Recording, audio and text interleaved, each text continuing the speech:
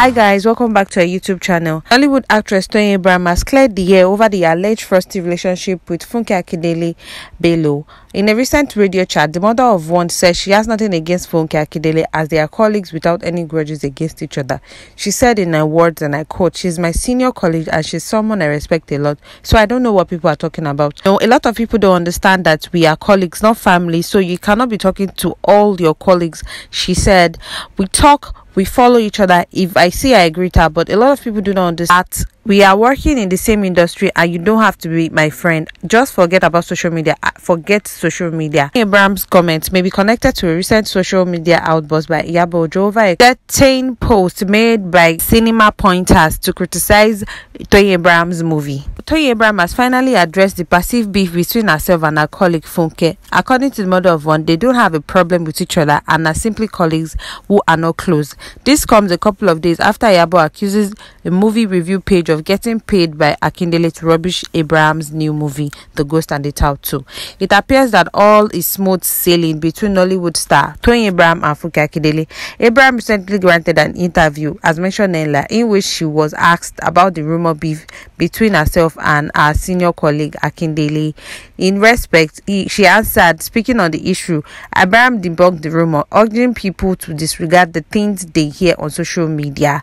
According to her, while she respects Akindele as a senior colleague, they are not necessarily friends, even though she greets Akindele wherever they meet. This was Toyin commenting concerning the beef between the two of them, that is Funke Akindele and Toyin Abraham herself. She says she's my senior colleague and someone I respect a lot and one of the few I look up to, so I don't know what people are talking about, trust me, but sometimes people don't understand that we are colleagues, not family, so you cannot be talking to all your colleagues.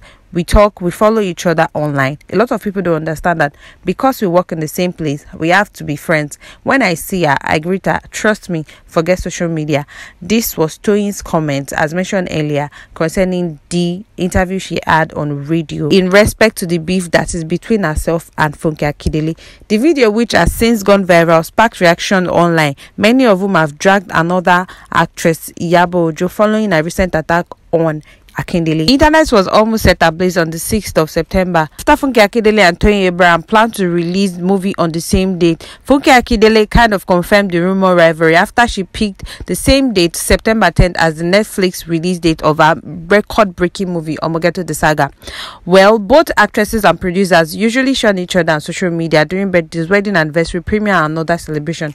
The outstanding actresses who have been feuding and refusing to attend each other's movie premiere and other events began their acting careers in Yoruba movie industry, have made their marks on the silver screen in recent years. When it comes to interpreting movie script to the letters, there are arguably no pushovers. After Toyin Abraham recently released a sequel to her one movie, The Ghost and the Tout 2, which premiered on the 9th of September 5th, 2021, ahead of its official release date slated for September 10, 2021.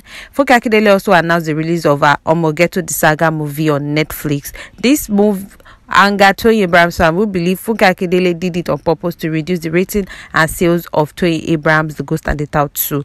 To make matter worse, popular Instagram acclaimed movie review cinema pointers rubbish Toyin's movie and in same post advised our followers to sit at home and watch Funke's movie via Netflix instead. The post generated a lot of reactions and backlash from Nigerian celebrities and fans. Iyabo Ojo publicly accused Funke of paying the blogger to pull down Toyin.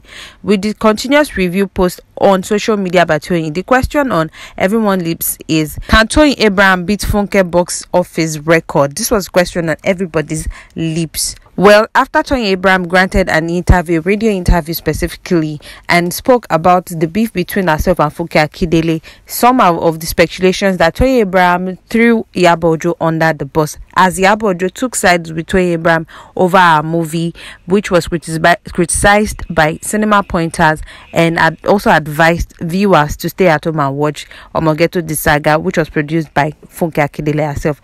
Nollywood actress Toyin Abraham has reacted to speculations that she mocked her colleague Iyabo Ojo after debunking beef with Funke Akindele. Well, as earlier stated, that Toyin Abraham debunked having an issue with Funke Akindele, stating that the mother of two is among the people she respects in the Nollywood industry.